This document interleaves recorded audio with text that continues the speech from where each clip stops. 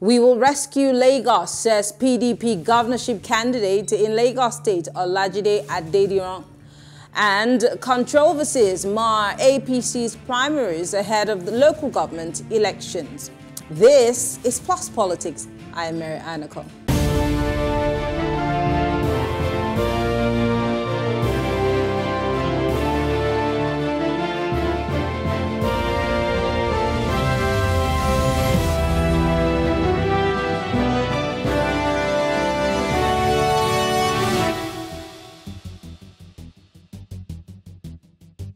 Abdul-azeez Olajide Adediran, the People's Democratic Party PDP governorship candidate in Lagos State, has said he would focus on taking development to the inner parts of the state and give priority to education in order to reduce the number of out-of-school children in the state if elected as governor in 2023. Now, the governorship candidate added that for more than 2 decades now, Lagos has had only one governor, adding that it is time that the state gets the second governor. Jandor is the main challenger to the candidate of the ruling All Progressive Congress APC and incumbent Lagos State Governor Babajide Sanwo-Olu in 2023 election. Now, he defected from the APC to the PDP last year after complaining of marginalization in the party. Well, joining us to discuss this and his plans for Lagos State is Gbenga Ogunleye. He's a spokesman for Jandor Gubernatorial Campaign Council. Thank you so much, Mr. Ogunleye, for joining us. Yeah, thank you so much. Thank you for having me. Great. Let's start. Good evening. Let's start by looking at the momentum that the Jandor campaign is gathering, if there be any. Now, we also know that the dust has settled on who he picked as his running mate, and now Lagosians are looking to see how the PDP is gathering momentum. So let's talk. Has there been a blueprint out yet on how the campaign and, of course, what the plans of your governorship candidate is for Lagos State? Well, thank you so much. There is, of course, there is a manifesto of the party and the plans of the gubernatorial candidate of our party, Dr. Abdul-azeez Olajide Adediran, which, of course, he will reveal and present to the public very shortly. But you know, from day one, Jandor has never kept anyone in the dark as regards his program for Lagos State. His intention is to offer a breath of fresh air and turn around governance in the state.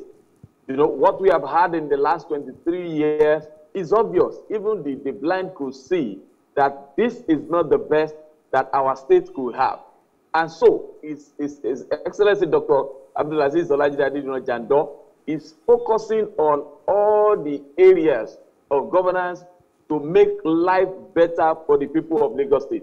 And like you mentioned, he has great passion for taking development around Lagos State. Lagos State is not just about Ikoyi or the Highland or a part of Ikeja. It's about the entire divisions of the state. It's about making Lagosians feel the wealth beyond hearing, but to physically enjoy development. And so that is what the manifesto will speak to regarding provision of housing for Lagosians across the 5 divisions, regarding provision of quality education across the 5 divisions, regarding, roads and maintenance and rehabilitations of roads and opening of new roads across the 5 divisions, ensuring that we enhance healthcare delivery across the 5 divisions, so that wherever you are, whether you are in Badagry or in Epe or Ikorodu or in Ikoyi or Victoria Island or in Banana Island, you know for sure that you are in Lagos. And there will be no need for people to unnecessarily migrate within the state just to area where they feel that there is concentration of development. So very shortly, there will be a public presentation of the manifesto of Jandor. Let's talk about the challenges that lie ahead of Adediran and his campaign. Like I said at the beginning, the dust has settled on he picking a movie star and and a female business mogul as his running mate. But now, let's talk about the nitty-gritties. What are the challenges that you hope to surmount with this campaign? Now, you've talked about roads and you've talked about, infrastructural development. Now, many people would say that there are so many things that the APC government has done. But what are those things that you think that you need to first tackle if you were given the opportunity to become, the ruling party? What are the first phases of things that you apply yourself to? Well, thank you so much. A section of the populace in Lagos State may allude to the fact that the APC government haven't been in power for 23 years, has done a bit of things. But if you look around, you will see a huge gap between what should be and what is existing. Look at the issue of road that we mentioned. Where are the roads in Lagos? These are just reality. Go to the hinterland, go around Lagos. What you just need is few hours of rain, and you will hardly be able to move around Lagos. Recently, a video is going viral regarding the experience of people around Ibejuleki local government, precisely Aoyaya area. They say consistently over the years they have been having this challenge that whenever there is a little rain, there will be total gridlock within that axis. And it's not limited to them. Come around now, just as we speak now, move around Lagos and you see. And you see the challenge, you see the terrible state of infrastructure in Lagos State. Now, Jandor is bringing a human face to governance. He is a Lagosian and he knows the state but like the back of his hand. And so we are going to correct right from the scratch the deficiency that we have observed in the area of governance is a major concern to Jandor.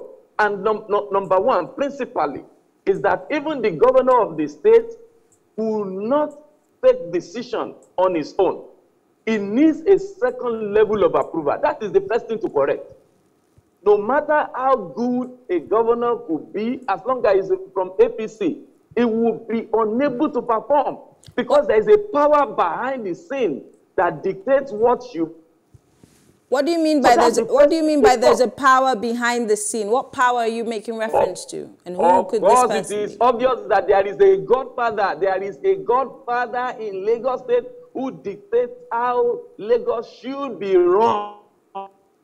The same godfather that worked with Fashola, the same godfather that insisted that Ambode must succeed Fashola, the same godfather that pulled out Ambode out of the system, the same godfather that have put us into the problem we are having now by forcing the clueless and inept government of Sanwo-Olu on Lagos State.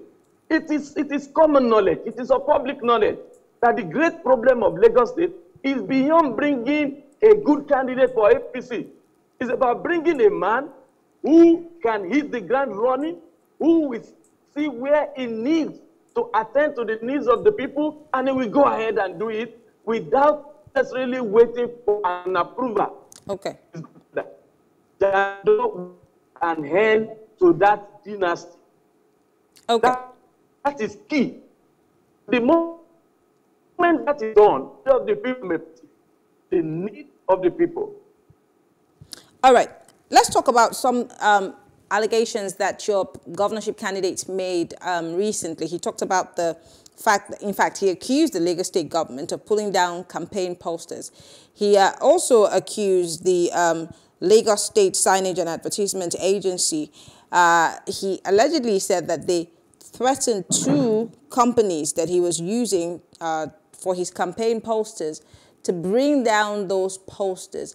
Now, of course, you know that the Lagos State government has come out to deny these claims. But I ask you, why would the Lagos State government, knowing that Lagos is, of course, a cosmopolitan city, and of course a state that is not necessarily just a state for a certain group of people, it's a state for everyone. Why would the Lagos State government want to do that and tell companies to take down posters of a different political party other than theirs. Oh, you know that the Lagos State government is G3.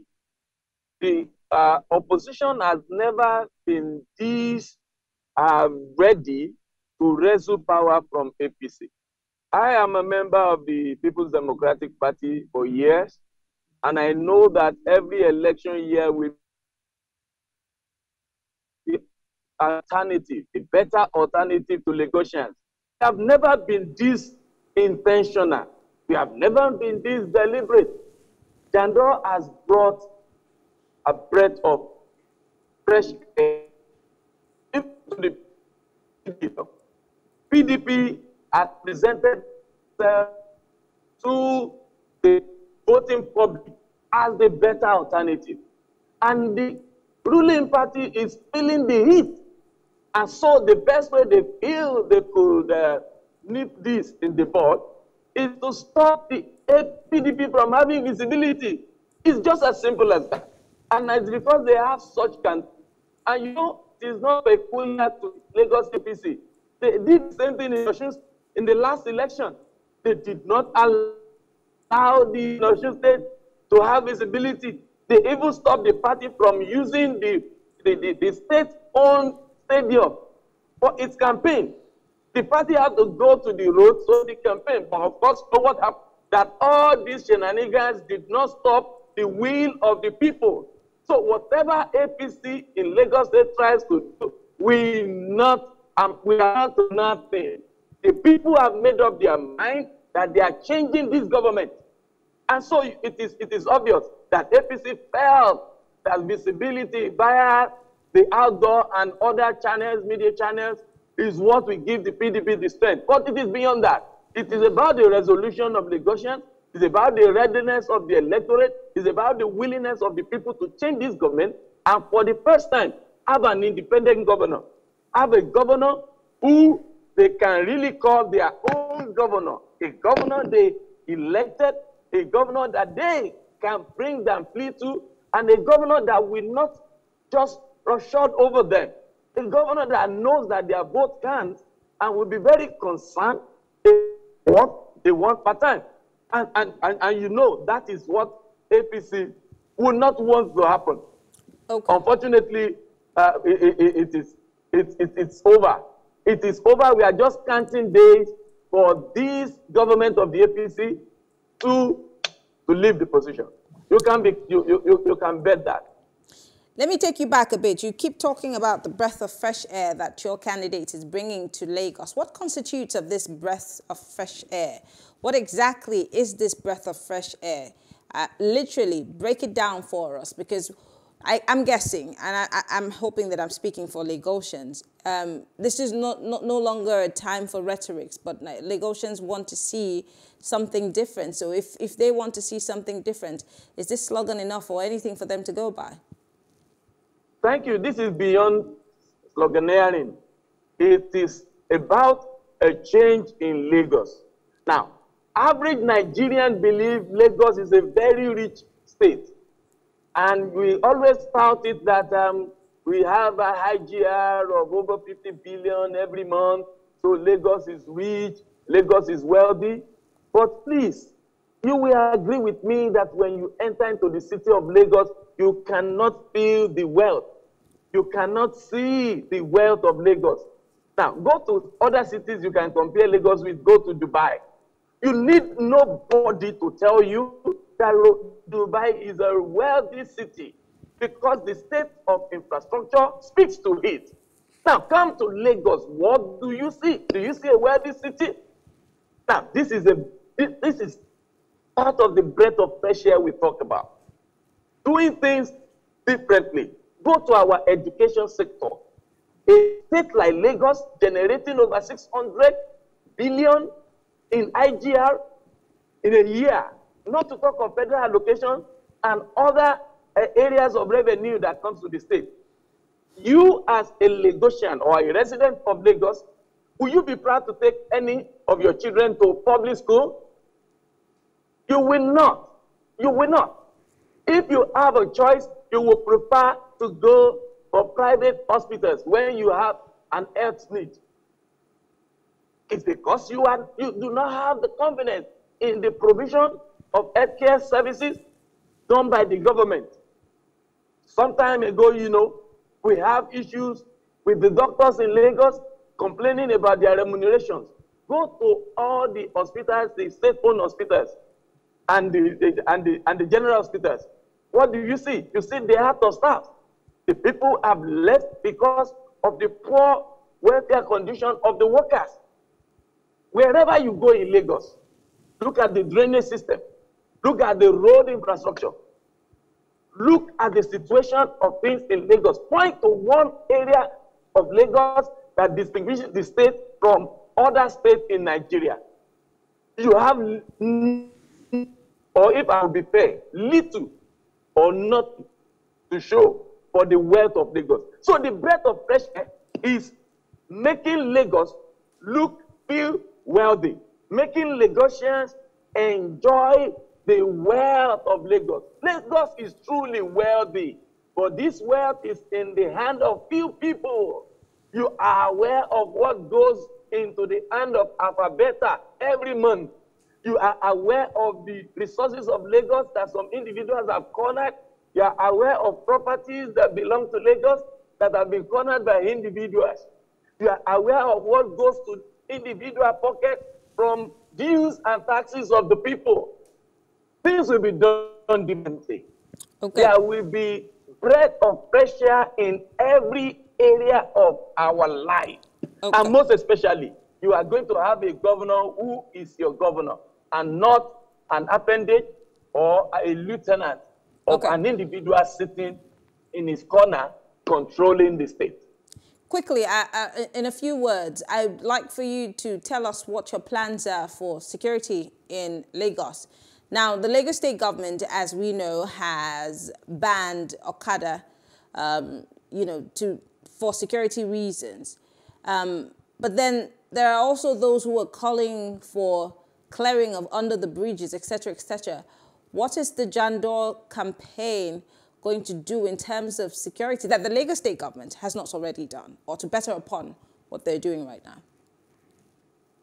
Yes, Jandor has said it over and over that securing the state cannot be left with the government alone. We need to engage the people. And that is why there are a native approach to security of Lagos State.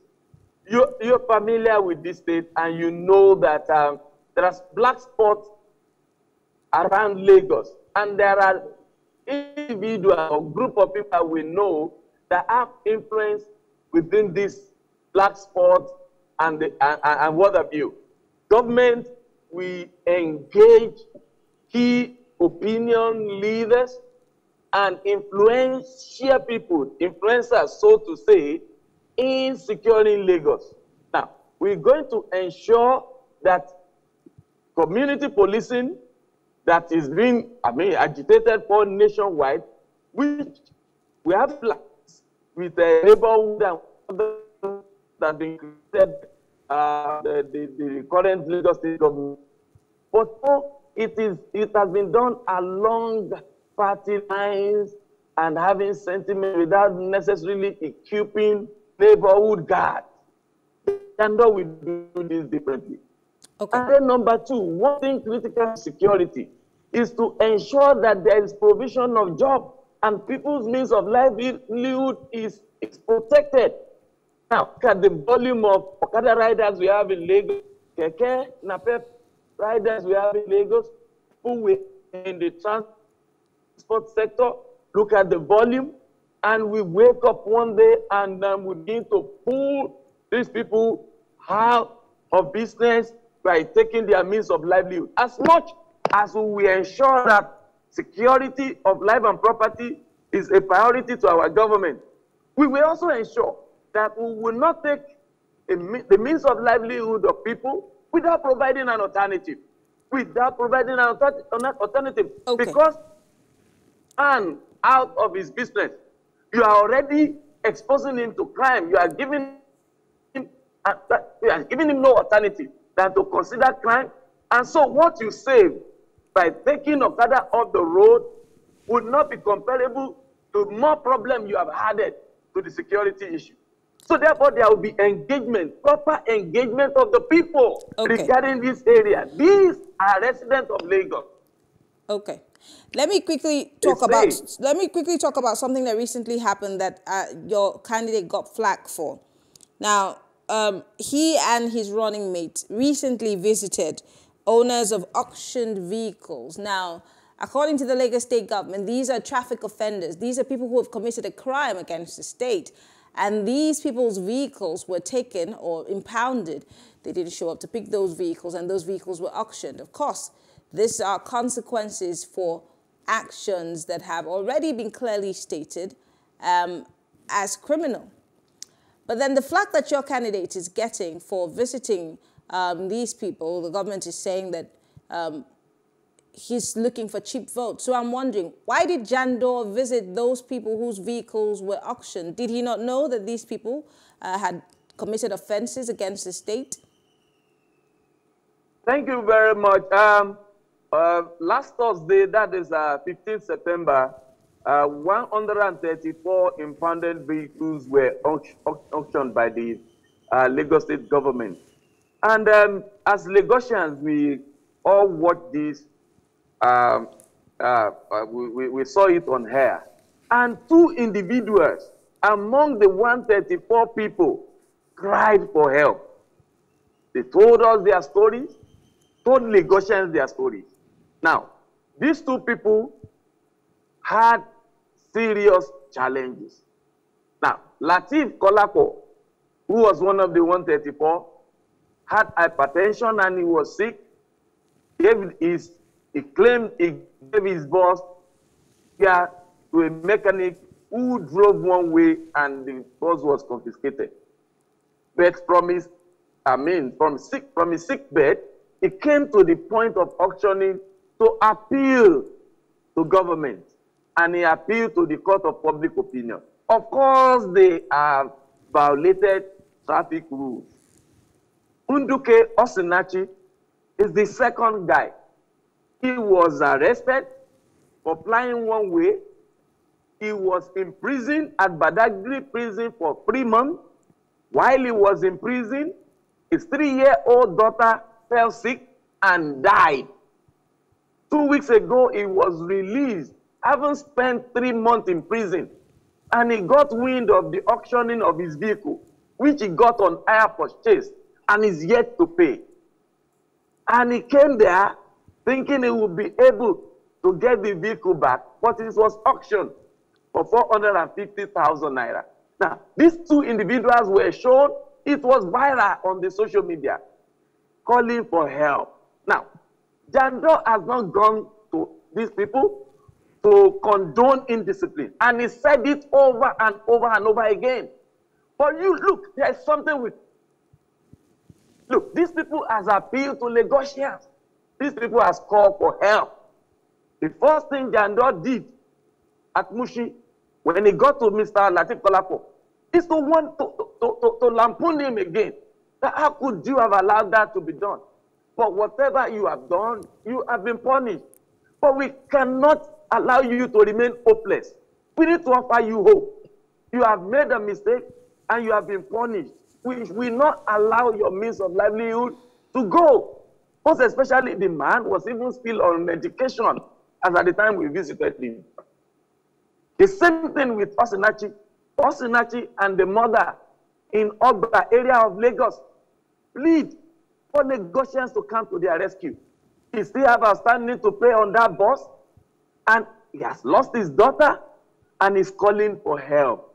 Look, we are not closing our eyes to the fact that they have violated traffic rules and they have been punished. But should we allow them to go into depression? Should we not offer help to people who need help? Even state government offer prerogatives. I mean, they have prerogative of mercy. You offer state pardon to people but if who have been in prison. If what you're saying is anything to go by, if you're offering some form of succor to these two people, What happens to the rest of exactly. them? If Jandor is doing this for 2 people, why can't he do that? I mean, is he ready to do that for the others? Because again, the truth is, it remains that these people committed an offense and they had to go down for it. Now, according to the government, these vehicles were not reclaimed, and hence the reason why they were auctioned off. So where were they when these vehicles were asked to be reclaimed? So again, I appreciate the fact that he's trying to do good, but if you must do good to 2, why can't you extend the same good to the others who also committed a crime and have done their time? And their cars are also being auctioned. I'm sure if we were to listen to everybody's story, they all have a story, don't they? No. Can you get it? We said 134 people were involved. We had it on the social media on record. These 2 individuals, a man of over 50 years, crying like baby, seeking for help. Osinachi is a young guy of maybe about 40 years thereabout, crying that he has lost his child. These are the 2 people that cried for help, seeking for assistance from Lagosians. It is on record. Jandor was not looking around for 134 people who have violated traffic offense. No, he was not even interested in condoning that. He will never do that. I can recollect, he said it on air.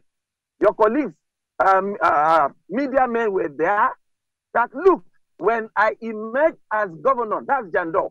He said when he emerged as governor, May 29, 2023, he will ensure that traffic offenders are punished. So he has no sympathy for you for committing offense and for being punished. For you have cried for help. Your means of livelihood is lost. There's need to take care of you. You still have your children to take care of. So there's need to ameliorate your condition. And so those 2 people cried for help and Jandor helped them. And look, in addition to this, the government of Jandor will punish offenders, but will not take the means of people's livelihood. That is clear. And every obnoxious law that does not care whether people perish, as long as you want to govern, will be reviewed. That is clear. It is clear. Lagosians need government with human face. Jandor's government will not hesitate to take hard decisions to make sure that the state runs properly. But it will also accommodate the people, because he is in government for the people. It is the government of the people. And so as much as we ensure order and legal egalitarianism, we will also ensure there is empathy. Empathy. And that is what Sanwo-Olu's government lacks. That is what this government lacks. You will just shut down a market just because some few individuals violate government regulations, not minding that there are thousands of people whose livelihood is attached to what they make daily from the market. That is wicked. That is insensitive. And look, go and check the number of people who are found culpable of these offenses belongs to the downtrodden members of the public. Their cronies will never be treated this way. Please, you are aware that a building collapsed in Victoria Island recently, and 6 people died in that building. The chairman of the agency in charge of this said it to the public that the owner of that property refused to obey the law. On 3 occasions, they sealed that building. But this fellow who owns this crony of government who owns that property violated the law of the land. See, today, nothing has been done. We do not know that individual. Nobody cares to know, because he's a fat pig, he's a fat cow. But if it is an average Lagosian, you will want him dead and buried. No, Jandor will not do that.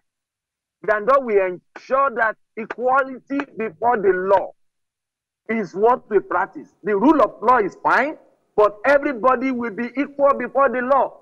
We will not use sledgehammer to treat the poor while we'll pamper the rich. No. All right. And Mr. Ogunleye, quickly, because because we're almost out of time, I want to ask you some questions. Let's talk about the internal democracy in the PDP right now. The PDP has gone against the APC over the years, and they've never really been able to win that battle. What has changed, and what gives you that, trust and hope that you can surmount this particular one come 2023?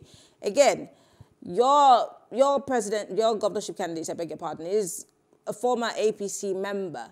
What exactly does he have that would make him win this election? Again, we know that there had been some frayed nerves within your party. Have those nerves been calmed? Has there been a reconciliation whatsoever? And finally, this is a three-pronged question. That's because we're running out of time. There's a position that we hear that the PDP in Lagos, or Jandor's segment of the party, seem to have differed with the governor of Oyo State on the situation of IU, that's the chairman of the party, the national chairman. The Southern Caucus of the PDP has been asking for IU to step down, but I do hear that you have disagreed with Governor Makinde on the resignation of IU. Can you explain to us why that is?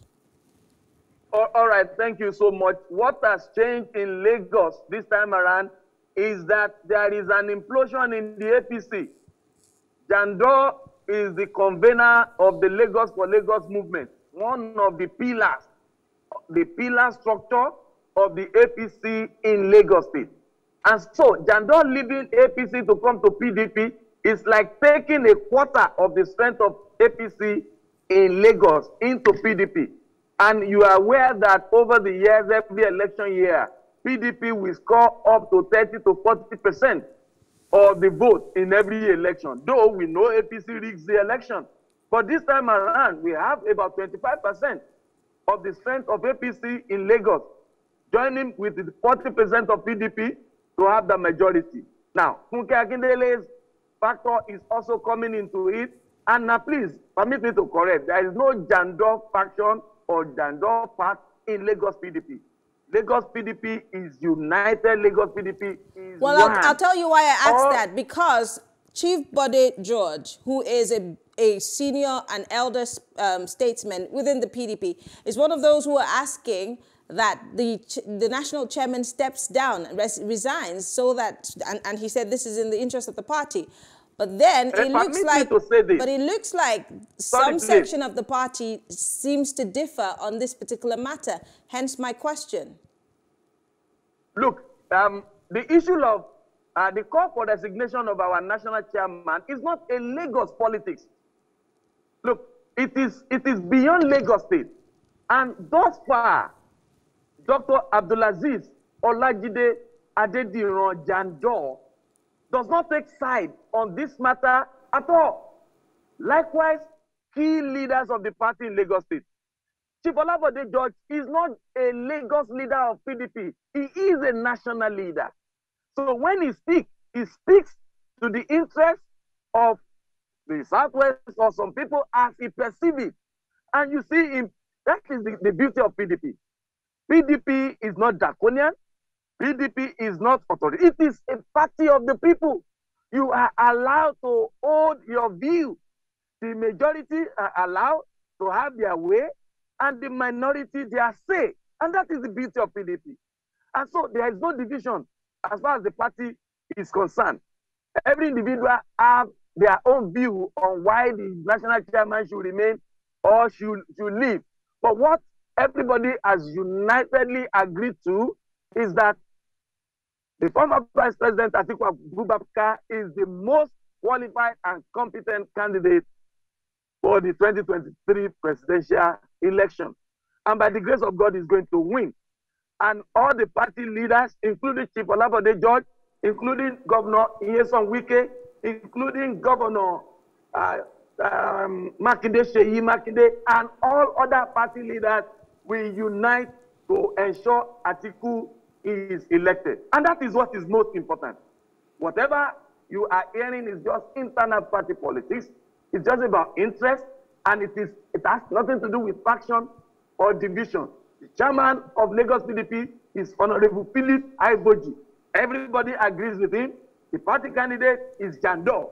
Dr. Abdul-azeez Olajide Adediran, everybody agrees with it. Are you still there, Mr. Ogunleye? I think that we lost that conversation. We'll take a quick break. When we come back, we'll be wrapping things up. Stay with us.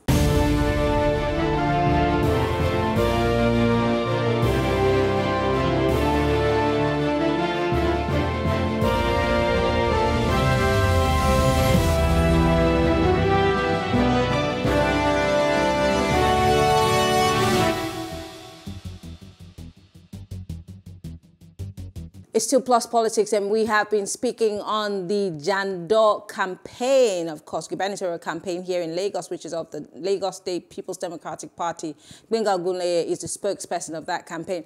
Now, Mr. Ogunleye, before we went on that break, you were still trying to tell us about what your party is, or the position of your candidate on the issues of the national chairman being asked to resign. Now, you're saying that your candidate is sitting on the fence on this particular matter. I wonder why. Well, there is even no fence as regards this matter. What I actually said was that it is not an issue. It is just about in interest of individuals. And but the Southern Caucus of the People's Democratic Party also consists of the Southwest. And like I said, if this is something that borders around the interest of the people in the South, which also means Lagos State, why should your candidate say, well, it's a national matter, it shouldn't concern me? What is the interest of the South? Look, there is no consensus so far as regards what the interest of the South is. But what is important is that the People's Democratic Party in Southwest Nigeria is interested in winning the election in 2023. And please note, whatever side of the divide anyone belongs, the interest is to win. Some people feel that if the Southwest has the national chairmanship, it brightens our chances of winning. The other side feels that if you remove the chairman now, it will affect our interest of winning. So you can see that we are on the same page. Our interest is about winning the election. And that is the concern of Dr. Abdul-azeez Olajide Adediran. We need to win the election come 2023 at the federal level and in Lagos State. And that is our primary objective for now. And that is our focus. But we will not stop anyone who have interest to express themselves. That is the beauty of PDP. And you see that some individuals came up to say, look, don't distract Vice President Atiku Abubakar, former Vice President, because the campaign is getting into full swing. Look at his visit to Lagos. Look at the massive reception. Look at the love he has been shown across the country. Look at the volume of people coming into the PDP in the northern Nigeria. Look at the massive support he's also getting in the south. Look, he has won the election even before the election day. We are only counting days. And that is what is important to us as a party. But we will not shut others down. If this happens in APC, you know what will happen? They will victimize everyone who does not agree with the opinion of the Godfather. They will want to take them out of the party. For PDP, being democratic, we allow people to have their say. So our interest is to win the election, and we will continue to accommodate every interest and tendencies to make sure that we are united and we prosecute the 2023 election as a united front. And that is what is important to us. Give us a few weeks. All these issues about resignation or no resignation will fizzle out. Only one thing will be important. How do we continue to convince the Nigerian electorate that PDP is the government in waiting? PDP is the alternative, the best credible alternative. How do we continue to retain the goodwill we enjoyed thus far? How do we continue to motivate people to keep hope alive, that the few months they will still need to endure this inept and clueless government of APC is worth waiting, because the light that is at the end of the tunnel is motivating enough that Nigeria will be better and Lagos will heave a sigh of relief when the government of Jandor, Dr. Abdul-azeez, Olajide Adediran, is installed on May 29, 2023. Great. Even though we know that the campaigns have not started in earnest, as everybody's looking and waiting for the 28th of this month, but we know that there's a responsibility for political parties, not just INEC, not just the National Orientation Agency, which is half past dead, to have some level of voter education. Mostly this onus is on political parties. You're the ones who are asking for votes. How much voter education is the People's Democratic Party undertaking? Again, there has been this PVC drive on social media for people to go and register. Now that the registration is done, INEC is cleaning up these registers. Is there any push by political parties, including your political party, for people to go pick up these PVCs? Because we know, you and I know, that is the only way they can actually gain access to voting and voting for whoever they decide to vote for. What is the PDP doing in that regard? We have a system in place.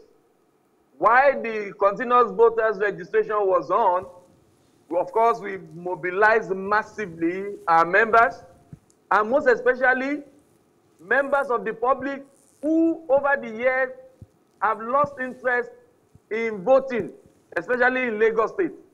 We ensured that they were mobilized to register and get their PVC. The volume of Lagosians who have never voted before that register within that period are quite significant. So, and we are sure that come 2023 February and March, they will vote the PDP. Now, what we do now, we have 245 wards, political wards in Lagos State. And our structure is spread across all the ward, to the zone, to the polling unit in Lagos State. And so we ensure, we are working around to ensure that everyone who registered, who are party members, get their PVC. And then we are taking it down door to door to non-party members, who of course are the majority. The non-party members are the majority. So we are taking it, we are taking the evangelism down to them. That the first phase of this exercise has been completed. Now is the second phase. Go collect your PVC. And we continue to do that until the campaign kick off. And even during the campaign, we will continue to still remind them. And of course, we follow up data by data, street by street, house by house, person by person, to ensure that the right thing is done. Look, it is a big deal that Lagos must be free. It is a big deal that Lagos must be rescued. No, Lagosians cannot afford another 4 years of this calamity. I'm sorry. I can't imagine Lagosians passing through this agony again. No, it will not happen. And from the feedback, from the pulse of the people that we have felt, people are anticipating change. They are willing, they are ready, and they have the ability. And the ability is their PVC. Okay. So look, the APC are counting days. They know that their end has come, the end to this dynasty. I think that that will be left to Lagosians to decide. Campaigns have not started yet. But I want to say thank you. Gbenga Ogunleye is the spokesperson, Jandor Gubernatorial Campaign Council for Lagos State's People's Democratic Party. Thank you so much for speaking with us. Thank you so much. I appreciate you. Thank you, Plus TV. All right, well, that's it on the show tonight. But before I go, I will give you my take. Stay with us. Now, according to the philosopher Plato, no system of government can be perfect as long as humans are part of that system. That same can be said for any man-made system. Now, when it comes to political systems, however, democracy is the strongest option that we have. It promises the respect of every individual's voice and self-governance, with the people being more important, than the leaders. Unfortunately, the spotlight that democratic system shines on our leaders only seems to offer their worst sides. In a system that requires party politics to offer us choices in leaders, our applicants to the most important jobs in the country only ever demonstrate the most selfish and egotistical sides to their nature.